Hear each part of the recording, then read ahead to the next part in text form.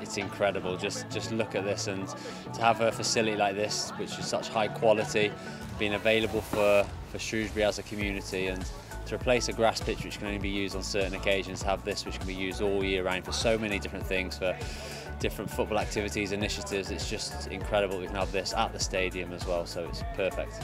Being a TA in special educational needs, we just thought it'd be a great day out, especially because Shrewsbury Town and the community come to Lakelands to give our guys something new and unique and a brilliant opportunity to kind of express themselves and have a really good day out. Yeah, how good is it for those SEN students to have a facility like this to play on? Yeah, it's paramount, and you can see from their faces today how much they enjoyed it, and big shout out to Mark and Shrewsbury Town and community for their hospitality, because it's been phenomenal.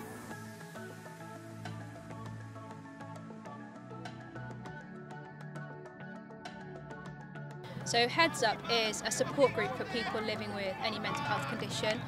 We come along on a Thursday afternoon at 1 o'clock and play some football. It's a chance for the lads to socialise, to talk to each other and to talk to us about anything that's going on with their lives. So we've travelled from London, Fresh Ego FC, to basically support Shrewsbury community, open up this lovely AstroTurf. We're going to have a game, we're going to mix the teams up with some old Shrewsbury legends and some the community people that are suffering with mental health. I'm going to talk to them and try and help them.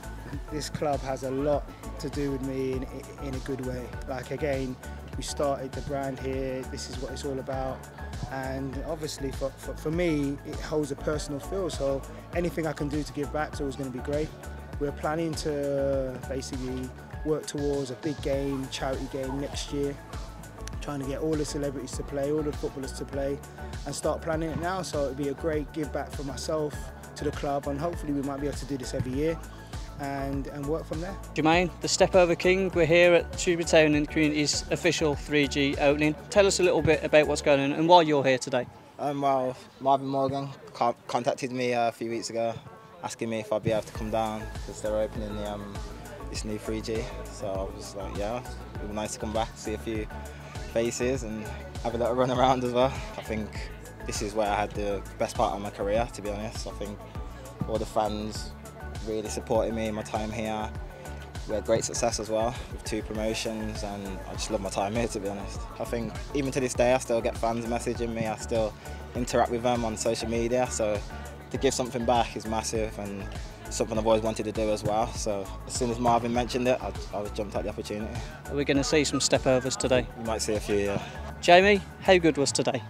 It was brilliant to see. I think when you look back to 2014, 2015, when we started working towards the pitch, we opened it a few weeks ago, to actually see activities in action on the pitch and see the different type of things that we can do at our disposal right next to the ground has just been brilliant. And to see some of the guys from our Heads Up group here playing against Fresh Ego Kid and ex-players playing together, it's really random but really appropriate for what we're trying to get to achieve here on this pitch. Yeah, so Marvin's been brilliant. He's got a passion to get something happening here in Shropshire around the Fresh Ego Kid team and the promotion winning team from back in his day, to make sure that we can put something on the pitch as and when COVID allows. We don't know when that's going to be yet. We're all working together to try and make that happen. I wish we could say when it was going to be and who's going to be playing and how we can make it happen, but we just need to be patient for now. Today was the start of Marvin having more of an involvement over the next 12 months, and more so Fresh Ego Kids, so we're hoping that he'll be up on a monthly basis from London, visiting some of the community projects that we have, not just here on this pitch but within schools, within other projects that we do across Shropshire, and then that'll build up to what will be hopefully a game that will raise lots of money for local charities.